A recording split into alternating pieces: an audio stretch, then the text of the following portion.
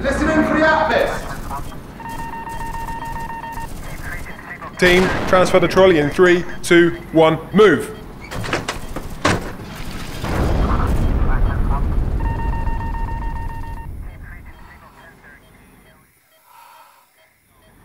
I'm Sarah, a nurse working in the Role 3 Emergency Department in Afghanistan. I've been on shift since 7 AM, and this is the second severely wounded patient I've seen today. This is Rifleman Mark Jones, a 19-year-old soldier who was out on foot patrol in the northern Helmand province when he stepped on an IED. His team and the medic gave him immediate first aid on the ground, putting tourniquets on him to stop him bleeding to death, and giving him morphine to try and ease the pain. The medical emergency response team was dispatched to collect him in a Chinook helicopter. Mark has been given 2 units of blood, and we have access to his arteries and veins to give him more fluids and drugs. It's summer, fighting levels are high. The emergency department will not stop.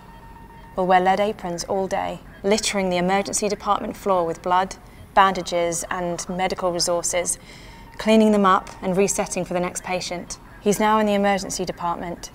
At the Belmont infuser, 2 nurses work continuously to hang blood and FFP to increase blood volume. There are clinicians on every limb, swarming over him, but the room is quiet, all except for the voice of the clinician in charge.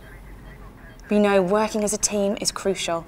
We each know our roles inside and out, but we operate as one. Our time in the emergency department is brief. Mark needs surgery. Like a well-rehearsed play, within 10 minutes, radiological images have been taken, lines inserted, drugs and antibiotics administered, surgeons have assessed, and we all move together through to the operating theatre. And this is where our jobs continue. In a way, our job is easy. We assess, we patch up, we try to save lives and limbs. You quickly get used to seeing the human body being torn apart. The sights, sounds and smells of war are raw.